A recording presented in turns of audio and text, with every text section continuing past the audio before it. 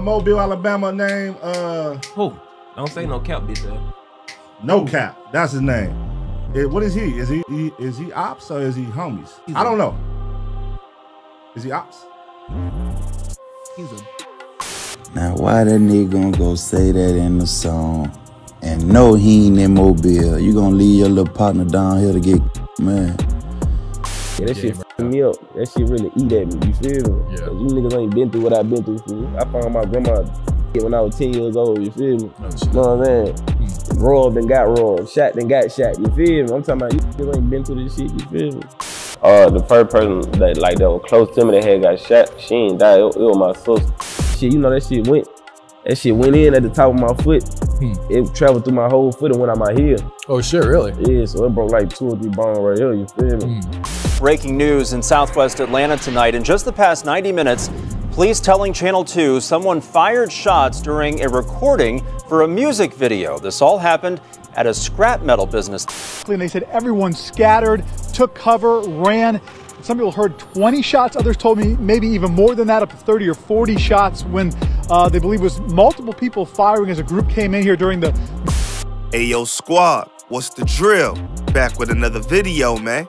You know Mobile, Alabama has been shaking something up these past couple of years in the rap game. And now another person that's been making hella noise is finally getting a bit of love, OMB Peezy. You know, OMB Peezy seen it all, from prison to being the main suspect charged for shooting up Roddy Ricch in 42 Doug's music video, allegedly. But many don't see him giving back to the community, trying to provide better for the kids, using his music to send a message to the youth. He's underrated, but that's changing every day. This is the life of OMB Peezy. So without further ado, let's skip the play and get down to business. Born in the little neighborhood of Orange Grove, Mobile, Alabama, LaParis Dade, aka OMB Peezy, didn't have anything to his name but his family and life. Coming up, it was rough, and at as early as 8 years old, he experienced some horrific things.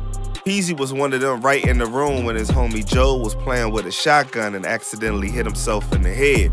Put the that motherfucker long, so that motherfucker like right here, and he pulled the trigger with his toe, but he pulled the trigger, he like, I bet you that motherfucker ain't gonna go off like I seen one in here, you feel me? Boom, that motherfucker go off, you feel me? Jesus. As if that wasn't traumatic enough, his experience with gun incidents at a young age didn't end there. He also had to go through his cousin getting taken out by his best friend and his sister getting shot, but thankfully surviving. The first person that was close to me that had got shot, she ain't died, it was my sister. Trench facts. OMB Peezy grew his locks out to honor his cousin's passing, because he always told him to grow dread. Oh, my nigga died, I just grew my shit out. So it's in memory of him? Yeah. I see. Mama Peezy was behind bars and his pops was taking care of him. When she got out, it was time for a change, and she took Peezy and moved to California. In Peezy's mind as a kid, bro was hyped, thinking it's about to be Baddie Central and palm trees and living free, no longer running through the Grove with his woes. But he got a U-Haul van with 13 hours of driving. So we stayed up for like an hour or two. Everybody get in the back of the van. Yeah. I get in the back of them. Yeah, we driving. Everything I know, we been riding for like 12, 13 hours. Just like that, Peezy was now in Sacramento, California, starting from scratch.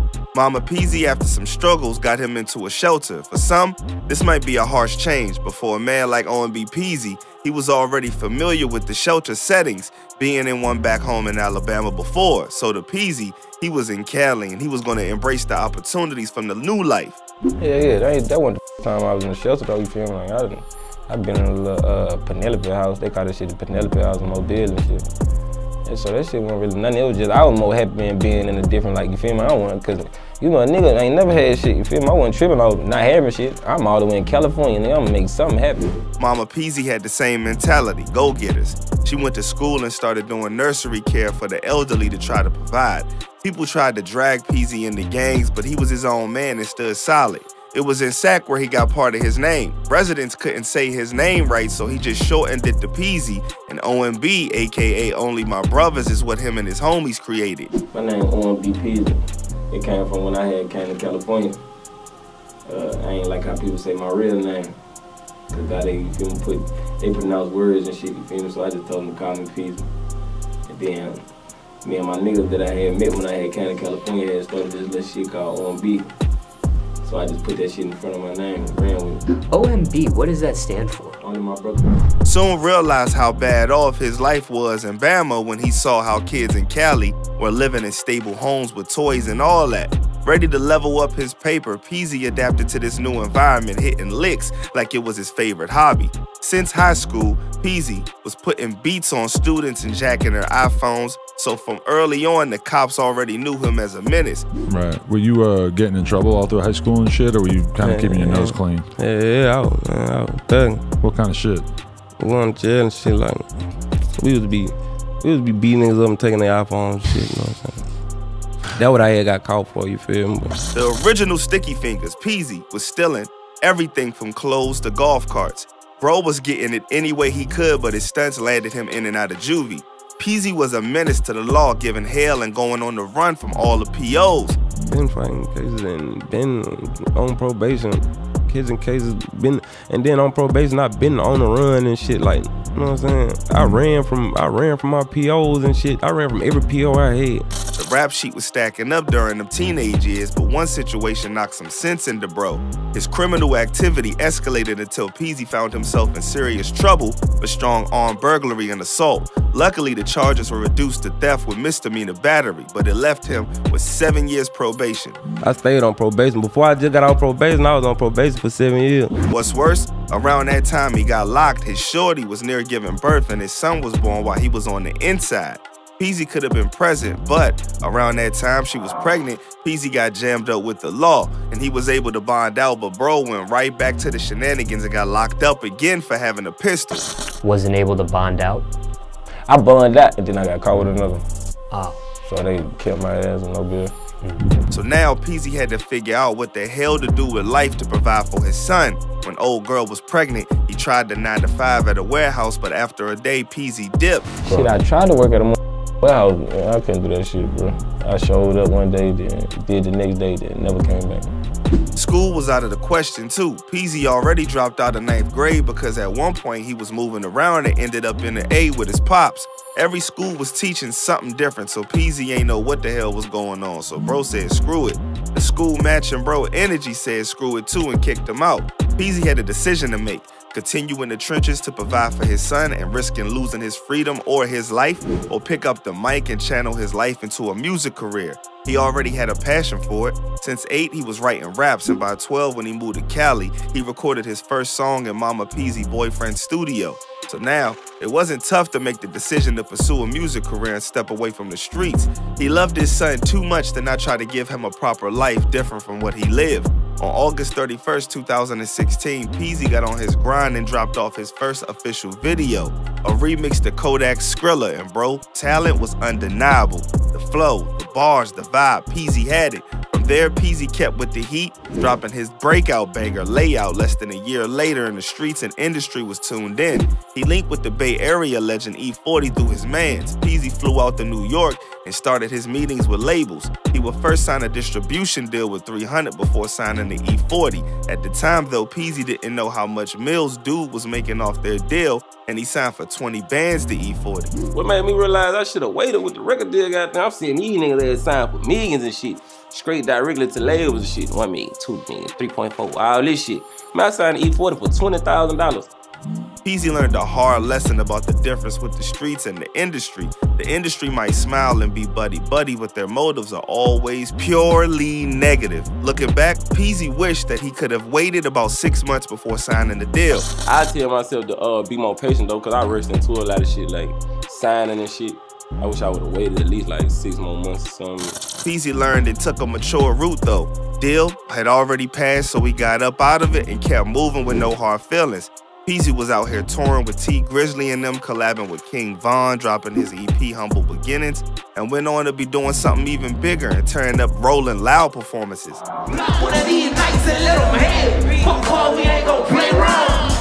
The blessings were pouring in, and bro deserved it. Peezy even started diversifying his fame doing the cooking show Hood Essentials. Hey, that OMB Peezy. Today we finna be making Peezy's famous steak quesadilla. I first tried a steak. It's like as street dudes start repping the benefits of a better life, the past lifestyle always gets a hold of them. On March 2019, Peezy performed at the Soul Kitchen in the hometown of Mobile, Alabama, where Bootsy headlined. But at the after party, Peezy got into it with the ops, and when he dipped outside, the ops caught him lacking and let the hammer fly, shooting him in the leg. Oh, I had got shot. Sure. Yo, I had got shot at the club, fighting in the club and shit. With so many rappers being lost to gun violence, fans were worried, and Peezy posted pics updating that he was good and a clip after he was hit acting like nothing was happening, just a regular day in the life. The bullet went through Peezy's foot, breaking a couple bones. That shit, you know, that shit went in at the top of my foot. It traveled through my whole foot and went out my heel. Oh shit, really? Yeah, so it broke like 2 or 3 bones right here, you feel me? Yeah. Yep. OMB Peezy got over that hurdle, but the losses kept coming. He would lose his homie Tato, who got shot, and his grandmoms. Both losses impacted Peezy heavy, because those was his people. I saw you had this new video that was like a rest in peace song for your friend Tato. Yeah. Can you tell us how he passed and sort of what he meant to you? Like, goddamn, he had got shot, you feel me? That was like my little brother, you feel me? Like, you know what I'm saying? Peezy repped both of them in dedication songs in Street Made Me and Miss Louise's House.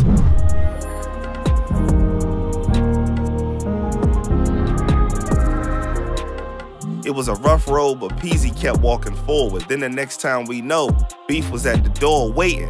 Peezy was on the Community podcast and had to get something off his chest. According to Peezy, him and a fellow rapper in Alabama named No Cap was cool, but he started being on some divisive type of vibe, saying that Peezy wasn't from Alabama, when Peezy was the one trying to unify the hood. So he let it be, knowing that No Cap a B, and said that he gonna pipe down Cap's moms. Mobile, Alabama name, Who? Don't say no cap, bitch. No Cap. That's his name. What is he? Is he ops or is he homies? I don't know. Is he ops? He's a bitch. Don't No Cap got a brother? I don't know. Do No Cap got a brother, like a rapper brother? I don't know. He got a mama. She fine as a. Oh shit. Well then. That nigga mama fine. Oh, so this shit real. That set things off between the two, sparking a back and forth. Under a post on Peezy IG, No Cap hopped in the comments coming at Peezy, finishing it off with a picture of his own with the caption, "They leave it in the interviews, I leave it in the streets." The two worked in the past releasing the song Demons, and Peezy even did music with NBA Youngboy, who No Cap is signed to. So it's crazy how they started butting heads like this. The two stopped sending jabs at each other. Hopefully that means that the beef won't go any further or turn it into something that's crazy. It don't really need to be that way. Peezy had more coming his way still to overcome though. February 21st, 2021, news broke that someone allegedly slid on Roddy Ricch and 42 Doug at a music video they were shooting at a scrapyard on Wells Street in Southwest Atlanta. 3 people were injured due to the attack. Luckily, no one was murked and Roddy and 42 Doug were safe. Next thing we know, the most unexpected news would hit the net. OMB Peezy was locked up as a suspect in a shooting and was expected to face charges for aggravated assault with a deadly weapon and possession of a firearm during the commission of a crime. This time, like other times in the past where footage was released, Peezy stood on the code he believed in. Bro was solid, never talking, never ratting to the police in the interrogation room. Peezy would bond out, but he had to wear an ankle monitor and surrender his passport and had to check in 14 days before he intended to travel for approval. After a year and a half, the case would finally be dropped in August 2022. Peezy was a free man.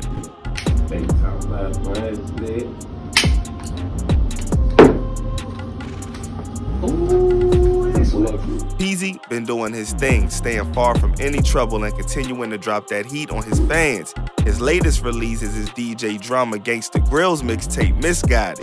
OMB Peezy been through it all and came out with the W. He took losses and made hella mistakes, turning the pills and drops to cope, but it made him who he is. He got the talent to leave one hell of a legacy on the mic and growing and learning the instruments. He gives back to the community from free haircuts for the kids every year to showing them a better way. Tell me what you got going on today, man. Oh shit, we giving out free haircuts to the kids and shit. The first 50 kids will come get free haircuts. You know what I mean? He doesn't just make music, he actually puts meanings and messages in his music to inspire, motivate, and touch the lives of those that are going through it. Let's see where his journey leads us. Until next time, stay smart, stay alert, and stay real.